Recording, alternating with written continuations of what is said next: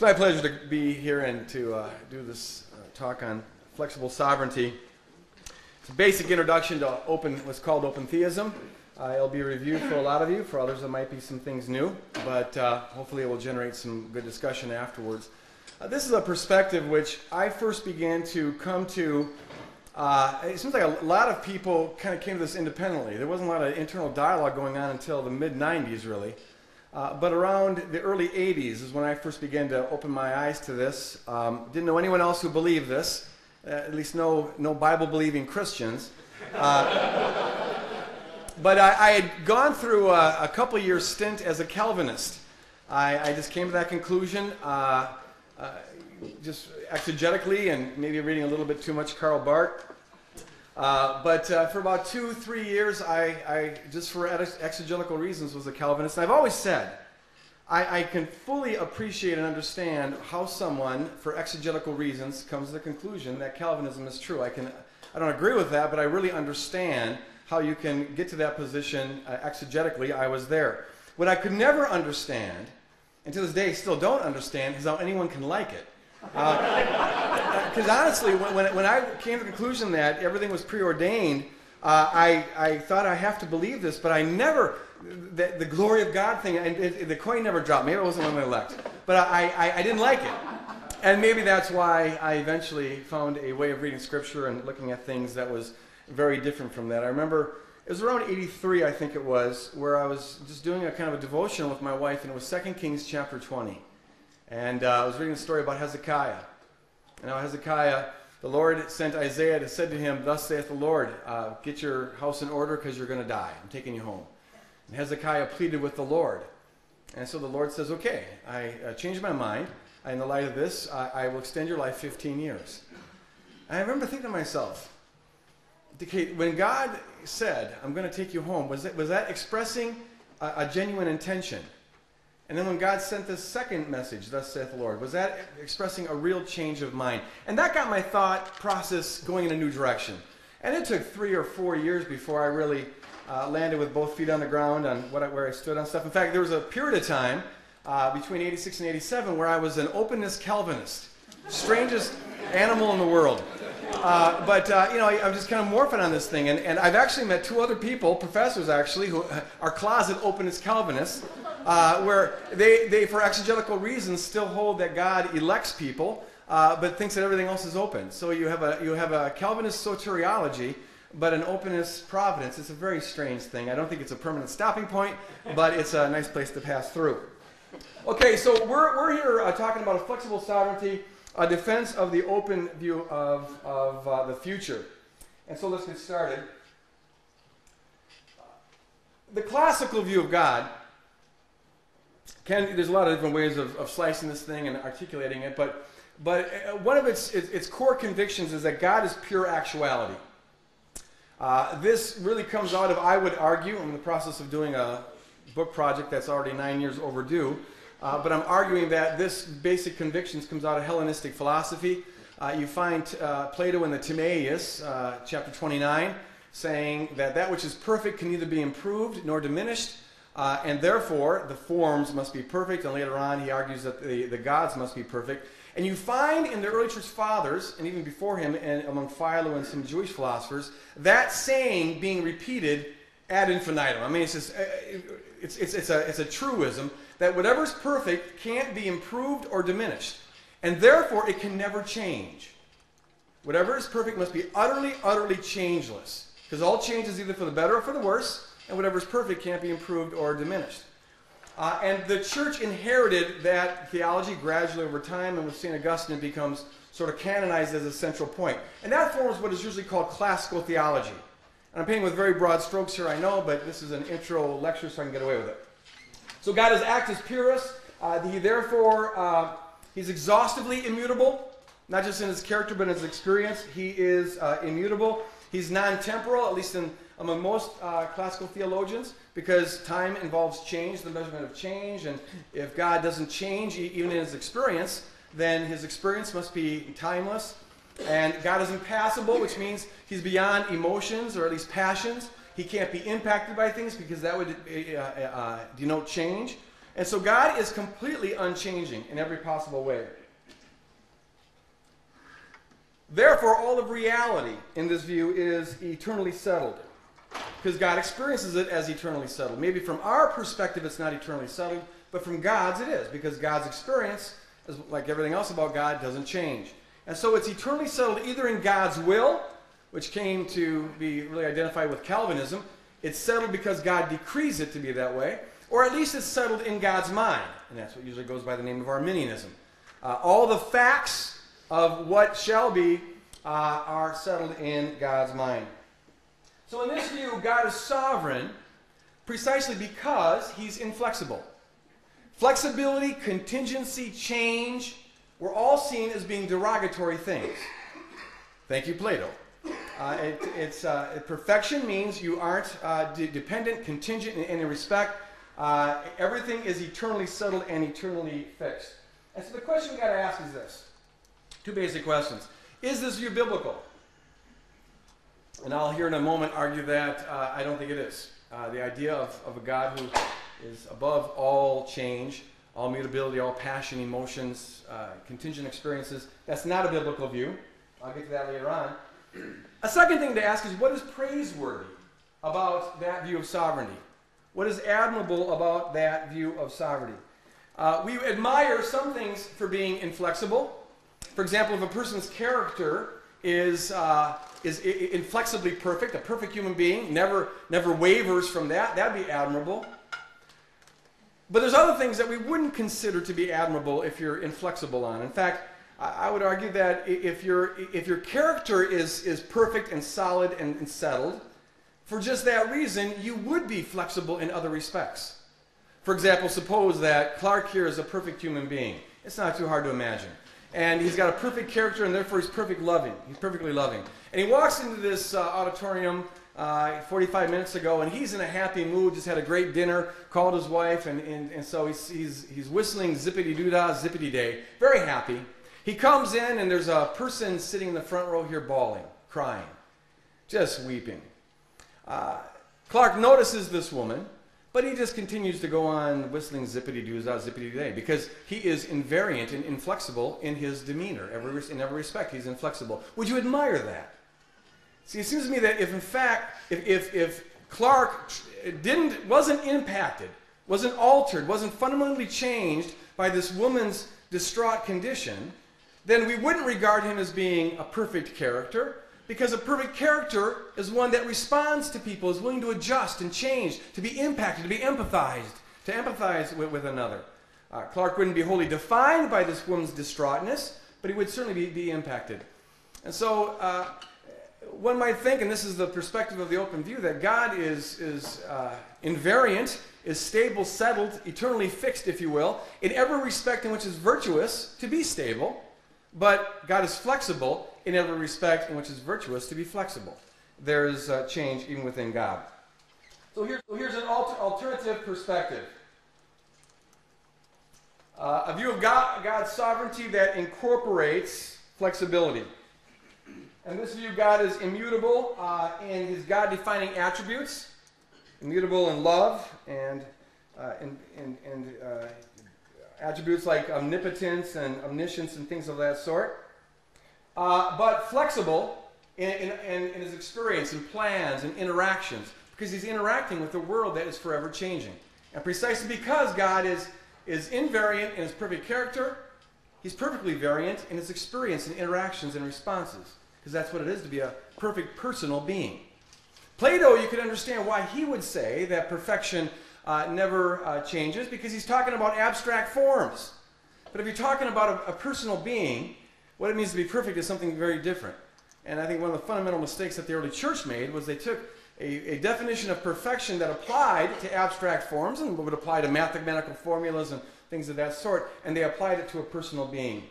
In this alternative perspective, then, the future is not eternally settled, but is at least partly open to possibilities. So here's the open view of the future in a nutshell. And I like to call it the open view of the future as opposed to the open view of God, because while it presupposes that God is open to creation, that's not its main distinctive, because there's fact, most theologies would want to say that. I think this view does it more consistently than others, but that's not its main distinctive. Its main distinctive, I will argue, is its view of reality, and more specifically, its view of the future. In this view, God knows all things. God knows all things. I want to emphasize that point because you read any book that critiques this view, and they will say that the open view doesn't think that God knows all things. I haven't met an open theist who denies that God knows all things. God is omniscient. Reality and God's knowledge are coextensive. Now, there are some that would qualify that a little bit and say God knows all that can be known because there are truths out there that are by definition unknowable, and we could argue about that, and I think that view is wrong, but they don't deny omniscience, that whatever is real, God knows if it's knowable. God knows all things. But the all things, and here's the distinctive view, the all things that God knows includes future possibilities. So the view is some of reality, like the past, the present, and some of the future, is definite. It's definitely this way and definitely not that way. It's definite. And therefore, it's perfectly known by God as such because God knows all things. He knows them exactly as they are. So whatever is definite, God knows as definite. But some of reality in this view, namely some of the future, is indefinite. It's possibly this way and possibly that way. And precisely because God is omniscient and knows all of reality exactly as it is and not otherwise, God knows it as possibly this way and possibly that way. So in the open view, what's distinctive is that we hold that possibilities are ontologically real. They're not just due to the fact that human beings have limited knowledge, rather they're built into reality. Possibilities are ontologically real. And God knows all of reality perfectly and therefore knows the definite as definite and the possible as possible. In this view, God settles whatever he chooses ahead of time, and he opens up possibilities ahead of time to whatever extent he chooses. It's a gross simplification, but the best analogy I have of the open view of the future is, and I don't even know if they still make these, but when I was a kid they did. It's the Choose Your Own Adventure books. Are those still around? Yes. Oh, okay, I can still keep on using this analogy, and it'll have meaning to people who are younger than 50. But you know, Choose Your Own Adventure book, the novelist writes stories. It's a story, but the reader gets to choose between possible storylines. If you think Sally should buy the dog, go to page number of this. If you think Sally should not buy the dog, go to that page. And then so now you're on the story where Sally buys the dog. Well, if you think the dog should go across the street and get hit by a car, then go to this page. If you think it shouldn't go across the street, then go to this page. And the book branches out into several possibilities and then ends up with several different endings. That is something like, infinitely simplified of course, but something like the open view of providence, the open view of reality. God sets the parameters of reality. He sets the parameters within which spontaneity and creativity and free decisions can make, human, angelic, and down to quantum particles. There's a determinate structure to reality, but within the determinate structure of reality, there are possibilities that can get played out. There's a number of ways this thing can go. Now, there are limits to that, so it's not a wide open free-for-all, but there is genuine openness within the parameters that God sets. He delimits reality to whatever extent he wants, but he leaves it open to whatever extent that he wants. This is why I really think that openness theologians make a mistake when they say that God doesn't know the future. Because if you were to ask the novelist of a Choose Your Own Adventure book, do you know the future of your book? The novelist should say, well, of course I do. I wrote the thing. Now, do you know which future the reader is going to choose? Well, no. But you asked me a question about the book. And so I would want to say, yes, God knows the future perfectly. And the future partly consists of possibilities. And that's why he knows the future partly as a realm of possibilities. Some would disagree with that, but I give them the right to be wrong if they want. Let's move on. Okay. This is a very important point, and then I'm going to get into some of the reasons why people hold to the open view. But I would argue, and I think most openness folks would argue, that God is infinitely intelligent.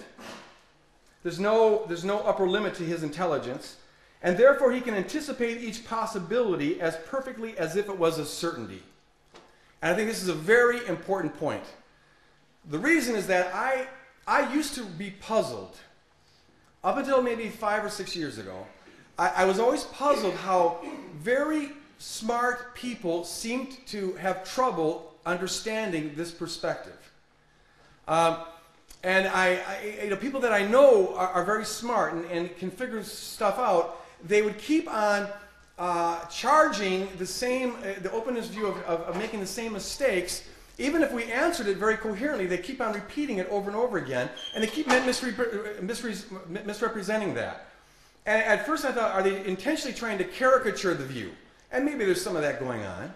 But the Bible says to believe all things and hope all things, so I try to give the best interpretation to everything. So I want to believe that they're sincerely representing it as they understand it, and yet they're representing it so poorly, and yet I know they're smart. How is that possible? And a coin fell in the slot for me some time ago where I realized that for a lot of people, the open view, the idea that the future is not exhaustively settled, either in God's will or in God's mind, it creates fear in them. They're afraid. It feels to them like God is out of control. The world's out of control. How do you know he's going to win in the end? How do you know that he can bring good out of evil? You know, what if he gets caught off guard and the whole cosmos takes a left turn and Satan does something radically he didn't anticipate, and the whole world literally goes to hell in a handbasket. And there's this kind of terror that descends on some people. The idea of God at least foreknowing, if not preordaining the whole of the future, is for many people a real source of security. And I also know that it's impossible to really learn something that you're terrified of. Once your amygdala kicks in, your fight or flight reaction is in place, and your neocortex is doing very little activity. And this is why I now, whenever I go to speak to an audience that is potentially hostile, and back in those days, in the 90s, almost every audience was hostile, but I first have to put them at ease, and I do it with this infinite intelligence argument. And here's the argument in a nutshell. The reason why you and I have trouble anticipating possibilities as effectively as certainties. In fact, we can't anticipate possibilities as effectively as we do certainties. The reason that's the case is because we're finite in intelligence. We have a limited amount of intelligence to go around. Some of us more limited than others for sure, but all of us limited. And so if I have 3 possibilities I have to consider, I have to fraction up my attention and intelligence in thirds to cover those 3 possibilities. If I have 30, I have to spread it even thinner. Whereas if I only have one thing to pay attention to, well, I can be preparing myself for that all day long. So we're less effective at anticipating possibilities than we are certainties. This is why, if you're playing chess, it's a lot more stressful if it matters to you than if you're working on an assembly line. Because in a chess game, you've got to anticipate all the possibilities. They might move there, and I then have to move here, and then I might move there, and there's all these possibilities you have to consider. Whereas if you're working on an assembly line, you know that the bolt goes in that hole all day long. And so you don't stress out over that. Well, God is not limited in his intelligence, which means that God could anticipate each and every one of a trillion possibilities to the trillionth power a trillion times over. He can anticipate each and every one of those as though it was the only possibility. You don't fraction up infinity. It's as though all of God's attention is on this one possibility. And all of God's attention is on this possibility. And on this one. And so on for as many possibilities as there are. So whatever comes to pass, whatever was possible, God knows all of reality, and whatever comes to pass obviously was possible. Whatever comes to pass, God's been looking at that possibility from all eternity as though it had to happen. And so God can have a plan in place on how to respond to that possibility as though it had to happen. It's like if you're playing God in chess, you're going to lose. They say that a novice chess player can think effectively ahead 3 moves. I'll do this, then he'll do this, but then I'll do this. And that's about where you wear out. A world-class person, I'm told, can think effectively 30 moves. Either 3 across 10 deep or 10 across 3 deep. Which is why a world-class chess champion will always beat the novice. Well, God can think infinitely this way and infinitely wide and infinitely deep. And so every possible scenario a chess game could ever go, he's anticipating it and preparing for it as though it had to go that way. If you're playing God in chess, 4 moves into it, God might say, in not more than 17 moves, you're checkmated. And you're looking at this game and you're going, no way. I'm getting the advantage here, God. Then 3 moves later on, God says, now and not more than 6 moves. And possibly in as few as 2, you'll be checkmated. And you still can't see it. Because you're thinking in a very limited capacity. You can go 3 across, 1 deep, or one deep, 1 and 3 deep. But God's doing the whole chessboard. Whatever move you make, God has been anticipating that very move from the beginning of the game as though you had to make it. And so when you make it, he's got a response in place. So an open theist can say that whatever comes to pass, it obviously was eternally possible that it would come to pass at just this time. And God is infinitely intelligent, so God knew that. And so whatever comes to pass, I can say God has been anticipating this from the foundation of the world as though it had to come to pass. And therefore I can trust he's got a plan in place to bring good out of evil. It's just that. Now God is so smart. He didn't have to know for certain it would come to pass in order to prepare a plan to respond to it as though it did have to come to pass. In other words, the open theist can say the exact same thing and give the exact same assurance as any Arminian could. It's just that the open theist has a smarter view of God. Think of it this way. Any God that would gain anything by virtue of having a blueprint of how things are going to play out, as opposed to anticipating possibilities, any God who would gain anything is a finite God, a God with limited intelligence. If the true God was playing you in chess, God is infinitely intelligent, he's playing you in chess, and he tells you in 6 moves you're going to be checkmated. And then Gabriel, the archangel, comes over and says, hey God, we got a crystal ball over there, and I can tell you how they're going to move. God would say, why are you insulting me? Like, I need that in order to anticipate. That doesn't help me at all, because I'm looking at every possible move they could make as though it was the only move they could make. And so I have a response planned in place for it.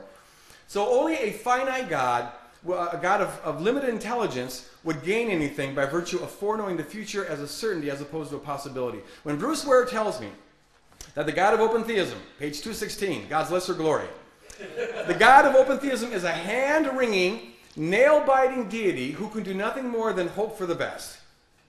That tells me a whole lot about his view of God. But it doesn't say a thing about the open view of God. Apparently, his God, if the future wasn't exhaustively fixed, his God would be wringing his hands, biting his nails, and doing nothing more than guessing. But I submit to you that that just reflects a very limited view of God. If you have confidence in God's intelligence, well, then you can be as confident with him facing possibilities as you would certainties. Okay, moving on. So the issue here, I want to reiterate, it has to do with the nature of creation. Does creation include or exclude ontological or real possibilities? That's what's at issue here. The open view says yes, every other view says no. It's not about how much does God know and when does he know it. That's the entirely wrong issue. And when I saw that on the title of a book, I got angry. The publisher was right there and I reprimanded him. Okay, let's move on. Now, people have a lot of reasons for believing this. We come at this from philosophical angles, from scientific angles. There's a number of different reasons why people give for holding that the future is to some degree open.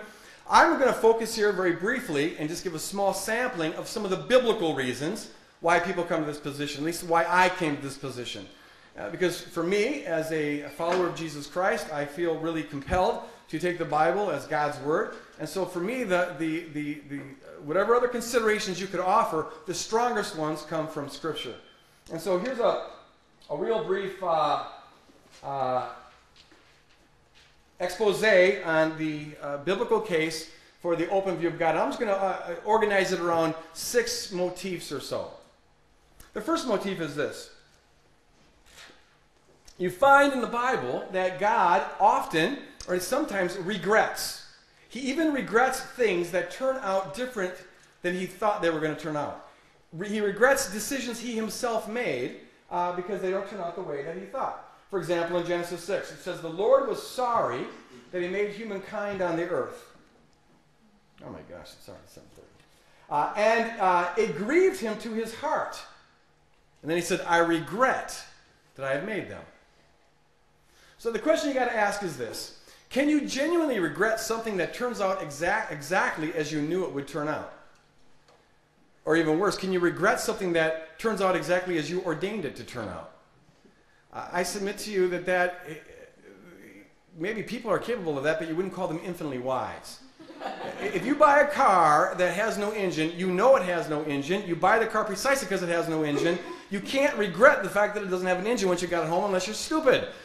It's exactly the car that you bought. So also, if God eternally knew or ordained that the world would turn out exactly as it did when Genesis 6 happened, I submit to you, there's no coherent sense you can give that God regretted it. And apparently the regret was serious because, according to the biblical narrative, he basically started over again. Salvaged whatever he could salvage and started over again. In 1 Samuel 15, he says, I regret that I made Saul king, for he's turned back from following me. And then in verse 35, it says, the Lord was sorry that he made Saul king over Israel. It seems like God was sincere when he made Saul king, because he gave him all these promises. If you read 1 Samuel 13, if you walk with me, I'll bless you, you'll reign in this house, etc., etc., etc. But then Saul does not obey the Lord, and so the Lord says, I regret making him king. Seems to be that if the regret is genuine, it implies that there at least was the possibility that Saul would have been a good king. And of course the possibility that he wasn't. He turned out to be a bad king, and therefore the Lord regretted making him king. The Lord confronts improbabilities throughout the Bible. For example, in Isaiah 5, it says, the Lord expected Israel to yield grapes, but it yielded wild grapes.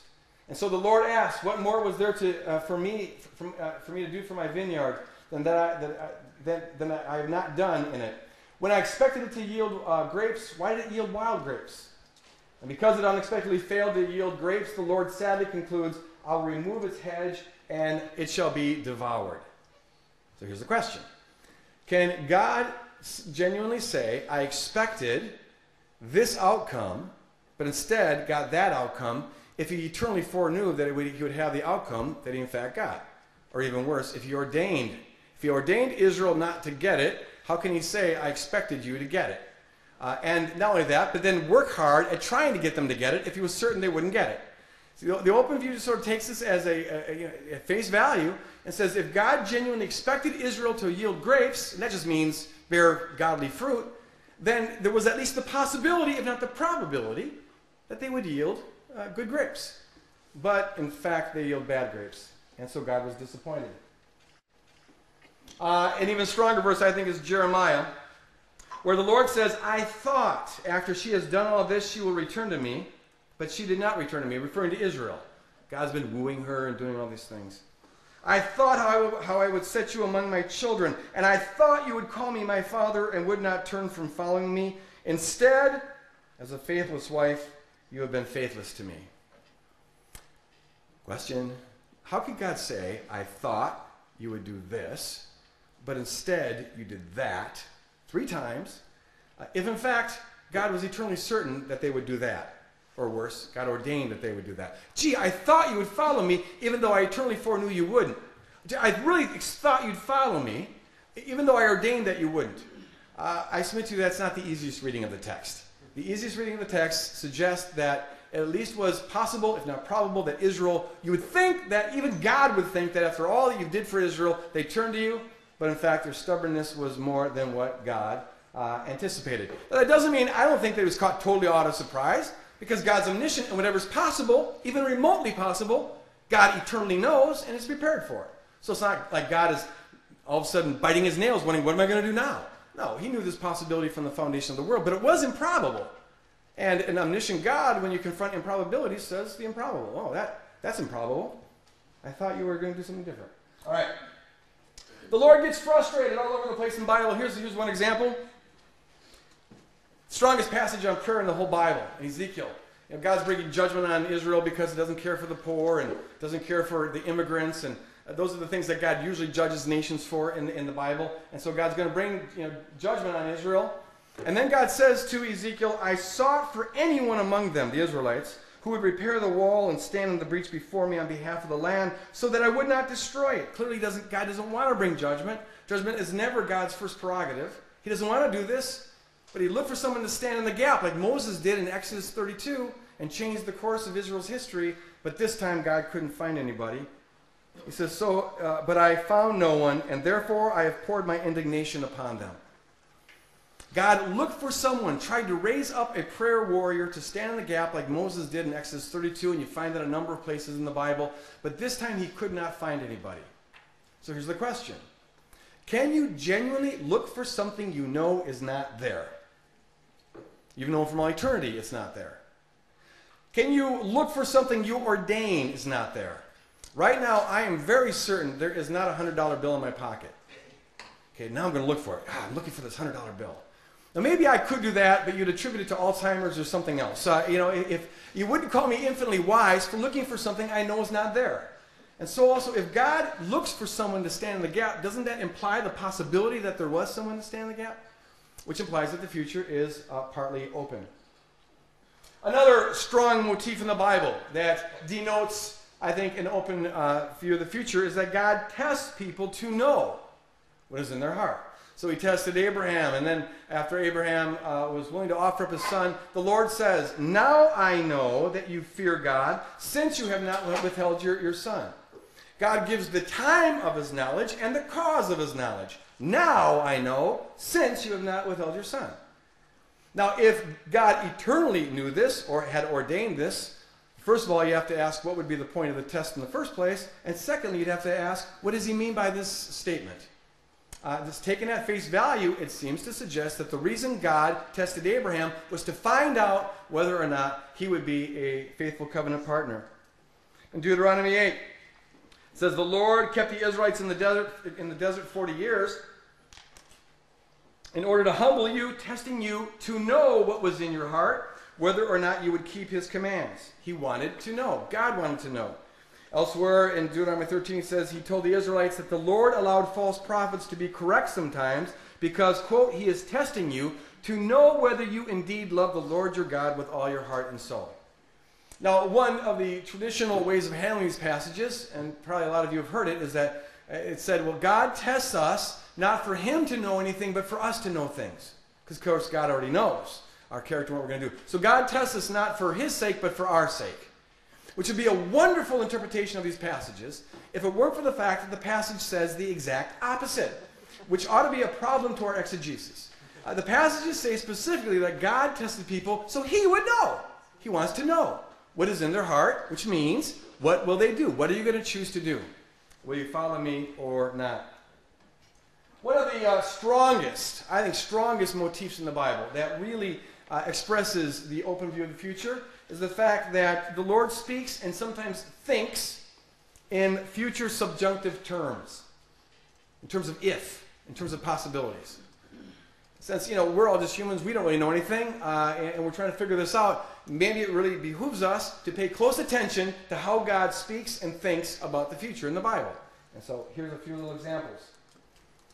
One of my favorites is in Exodus chapter 3, verse 8 through 4:9. And basically, here's what happens. God says, Moses, go down to Egypt and tell the elders to lead the people out of Egypt and tell them that I am has sent you. They will listen, the Lord says. Moses, apparently being a good open theist, says, well, what if they don't? I love it. If open theism is heresy, we're in good company because Moses and Jeremiah and others are right up there. What if they don't? Now, God doesn't say, dude, did you know I've got this crystal ball and I look right into it and I can see what the outcome is? He doesn't say that. He says, okay, Moses, here's what you do. Throw your stick on the ground. It will turn into a snake. Pick it up again. He says, if they don't believe you, perhaps they'll believe that miracle. But if they don't believe that miracle, here's what you do. Put your hand in your coat, pull it out, you'll be leprous. Put it back in, pull it out, it'll be whole. If they don't believe the first miracle, perhaps they'll believe the second miracle. But if they don't believe either of those two miracles, here's what you do. Take some water out of the Nile, pour it on the ground, it'll turn into blood. If they don't believe the first two miracles, surely they'll believe the third miracle. Now here's God talking in terms of if, maybes, then. Yes, that the children of Israel are going to get out of Egypt is certain. In fact, God prophesied that back in Genesis 15:16 to Abraham. That much is settled. How many miracles is it going to take? God's basically saying, dude, I can pull this off. I've got a lot of tricks up my sleeve. Trust me. But see, there's a determinate reality and there's also flexibility built into it. Another one is Exodus 13:17, which says the Lord decided to lead the Israelites, not to lead the Israelites along the shortest route to Canaan, because they might have to face the Philistines. And the Lord thought, if they face war, they might change their minds and return to Egypt. That's a little peekaboo into God's thought process. There's the possibility they're going to face war, and if they face war, if they might, not certain, but they might decide to go back to Egypt. There you go. Seems to me that implies that they might not face war and they might not go back to Egypt, but God is sort of saying, here's the most probable thing, and therefore I'm going to take them on a longer route to Canaan. In Ezekiel 12, God often has these prophets do bizarre things, enacting prophecies and stuff like that. Just bizarre stuff. In fact, one that I don't have here, but I could, but I just found it recently in Jeremiah 4, where the Lord says to Jeremiah to enact a prophecy. He says, I want you to cook food on human excrement. And I know, it's right there in the Bible. Hallelujah, the Word of God. And Jeremiah says, Lord, that's disgusting. I can't do that. The Lord changed his mind. I never noticed this before. He goes, okay, just use human or cook it on animal excrement. I know they're open this passage. Not the most edifying one, perhaps, but it's openness nonetheless. Well, here God tells Ezekiel, okay, Ezekiel, pick up your bags, walk throughout all of Israel, and hopefully the people will see that if they don't shape up, they're going to be deported. That was the message. And then he motivates them to do this bizarre prophecy, walking with his bags in his hands. He says, perhaps the people will understand and will listen, even though they're a rebellious house. Now, what's amazing is that the people don't understand, and they get deported, which raises a really interesting question. If it was certain to God that they wouldn't understand because he foreknows everything from eternity, then what did he mean when he told Ezekiel perhaps they would understand? Wasn't he, in fact, lying? If I tell John here to go out into my car and look in the front of the seat and perhaps you'll find a $100 bill, even though I made sure, I'm certain there is no $100 bill, aren't I lying to him? At best, I'm jerking him around. Hey, go out there, perhaps you'll find a $100 bill. Yeah, that's right. You see, it seems to me if God motivates people with these, that's a sort of a promise. Perhaps they might get it, even though I know they won't, or even worse, even though I predestined them not to get it, perhaps they might. What does language mean? And then finally, we have Jesus in the garden. He threw himself on the ground and prayed, Father, if it's possible, let this cup pass from me. This is an amazing prayer, because no one knows the mind of the Father like Jesus. What's more is that if there's anything in the New Testament that is fixed ahead of time, it's the death of Jesus. I've come into this world to die, to be crucified. Acts says that Herod and Pilate did unto Jesus what God had foreordained them to do, or that would be done. He didn't ordain them to do it, but that he was going to get crucified was foreordained. So if anything is fixed in the Bible, it's this. Jesus is going to die. And yet here Jesus is at the 11th hour trying to change the plan. Father, if it's possible, can we do this another way? Now in this case it wasn't possible, but the exception proves the rule. Sometimes it must be possible to change the plan, even the 11th hour, even of major things. And so if we take Jesus' prayer as a paradigm, we ought to be seeing that plans for God aren't always fixed in stone ahead of time. You find many times in the Bible that God will say, I'm not going to change my mind.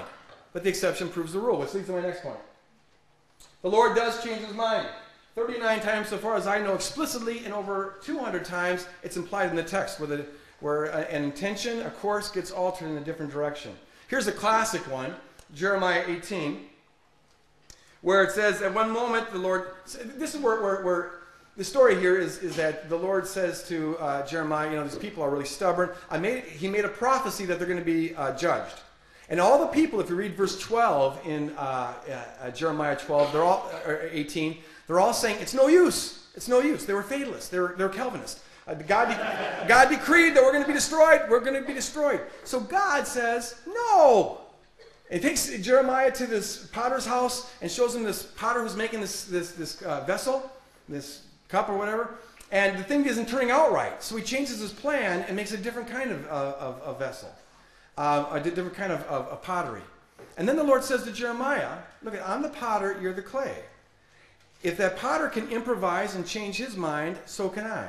And so it says, at one moment I may declare concerning a nation or a kingdom that I will pluck up and break down and destroy it. But if that nation concerning which I have spoken turns from its evil, I will change my mind, nacham, about the disaster that I did intend to bring on it. I really intended it, but I really will change my mind. And at another moment I may declare concerning a nation or a kingdom that I will build and plant it. But if it does evil in my sight, not listening to my voice, then I will change my mind about the good that I intended to do to it. He says, look, I am the potter, shaping evil against you and devising a plan against you. Turn now, all of you, from your evil way and amend your ways and your doings. What God is saying is this. Look, just because I said that I'm going to judge you doesn't mean I'm going to judge you. Don't go fatalistic on me here. I'm flexible, just like the potter. He can change his plans depending on what the clay does. I'll change my plans depending on what the clay does. This is all the more important because this is what Paul is referring to in Romans 9. The whole point of Romans 9 is the opposite of what it's the reading that Augustine and others have given it. It's about the wise flexibility of God's sovereignty. He's flexible. He works with the clay. He'll change his plans if the clay will change. People often say that, one response is that, well, it looks to us like God changes his mind. That's just in terms of appearance, but God doesn't really change his mind.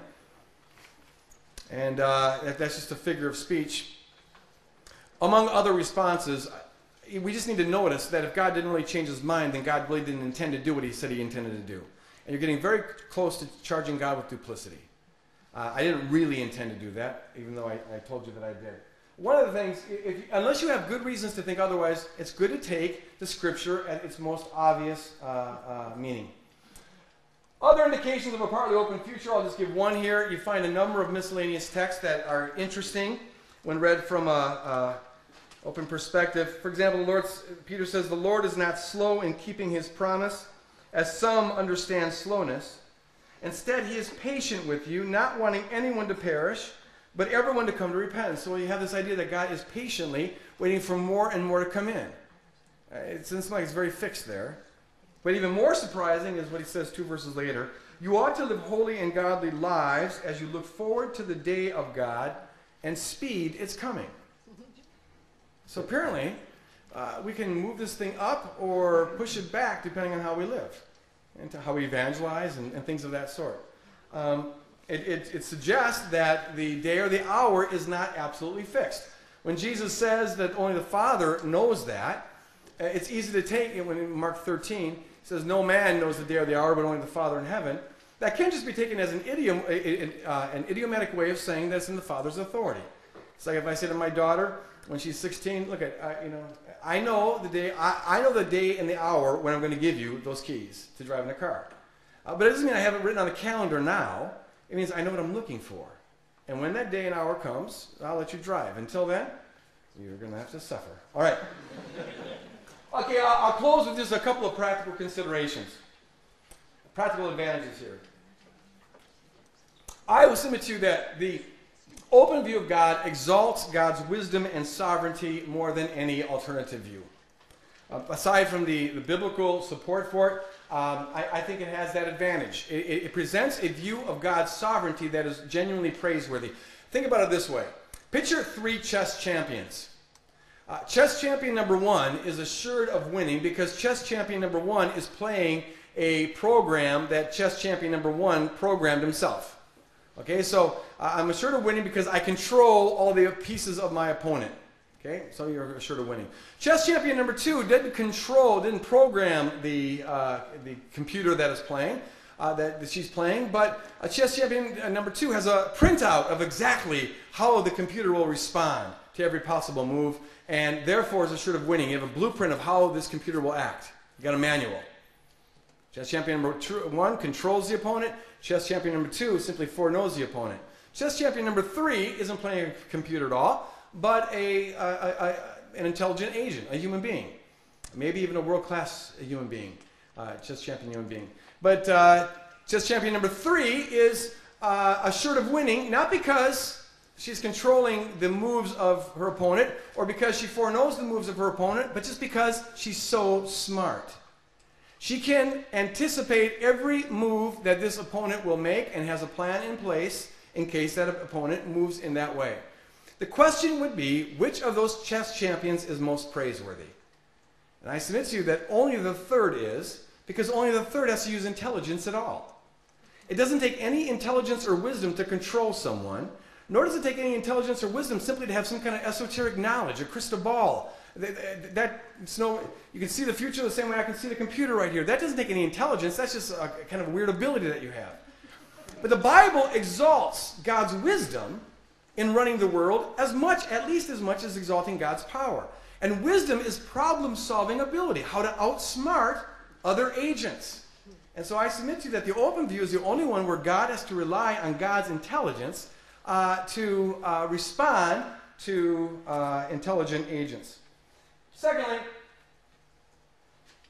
let's see here. Okay, the open view emphasizes God's genuine relationality. In the open view, God is a God who is genuinely impacted by us. There's a give and take in real time between us and God. What happens to us affects God. We have the power to impact God. I submit to you that a relationship is real to the extent that both parties have an influence on one another. A relationship in which only one party has influence is a monopoly, not a relationship.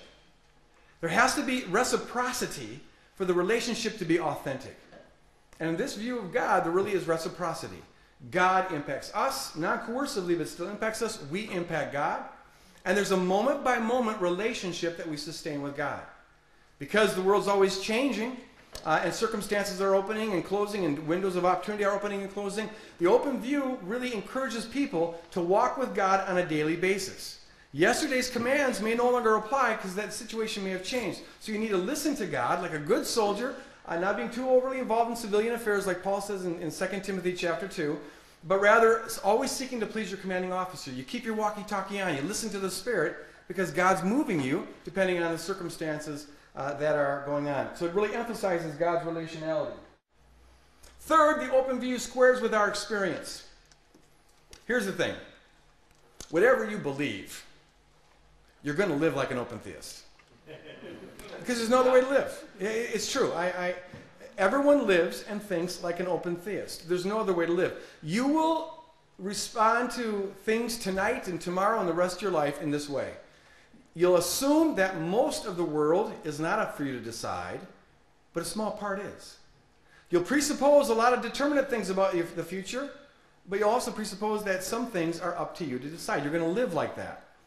If I'm making a decision about what airline to take to go on a certain trip, I have to presuppose the airline will be there, which these days is quite a risk, I suppose. That the law of gravity will still work, and the money will still have some value, which again is another stretch the way the economy is going. But you get the general point. I presuppose most of reality, which frees me to make a decision about some of reality. And I have options. And I choose between those options. And the very act of deliberating between options presupposes that I believe it's up to me to decide. There's no way to deliberate between option A and option B without presupposing that it's up to me to decide option A or option B. There's no way to deliberate between two options in such a way that you manifest a belief that it's not up to you to decide between A and B. So Charles Peirce said that a belief that you can't possibly act on is a meaningless belief. And if he's right, and I'm right now what I'm saying about deliberation, then the only coherent belief is the open view of the future. Because it's the only view you can actually act on when acting counts. Did you have to follow that? You can ask questions if you have questions about it, but I think it works. We all act as though the future is part of it. We pray, we also lock our doors at night. All right. This view, as we've been discussing here, squares with contemporary science. Some of us would argue better than deterministic views. Increasingly, the paradigm of science, as we've been talking about in the conference last summer, as presupposing, or at least holding up the possibility of spontaneity and creativity and openness. Newtonian mechanism is no longer the predominant paradigm in many fields of science. And this is the view of the world that some of us believe that we are moving into on the scientific end of things. It helps, I think, with the problem of evil in some respects. At least to this extent. I used to really puzzle over why God would create human beings that he knew were going to go to hell. I can understand why God would give freedom with the risk that people might use it to damn themselves and maybe harm other people and so on. But why would you give freedom if you know that they're going to use it in a way that would land them in eternal hell? Even worse, why would you give freedom if you predestined them to go to hell? Which I guess means you didn't really give them freedom. But it's one thing to say that. It's like you can understand a parent perhaps giving an 18-year-old who wants to go hunting a gun.